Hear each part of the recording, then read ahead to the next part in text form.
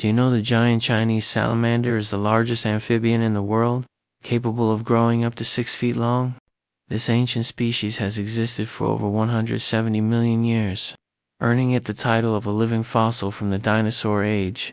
It inhabits cool, fast-flowing mountain streams in China, where it hunts fish, insects, and small crustaceans during the night. The salamander breathes mainly through its wrinkled skin, which absorbs oxygen directly from the water around it. Despite its massive size, it is shy and spends most of its time hiding beneath rocks and crevices. Sadly, it's critically endangered due to habitat destruction, pollution, and illegal hunting for its meat and use in traditional medicine. This species can make barking or crying sounds, which has led locals to call it the baby fish. Conservation projects and breeding programs are now helping to restore its dwindling population. Thank you for watching. Don't forget to like and follow for more daily facts.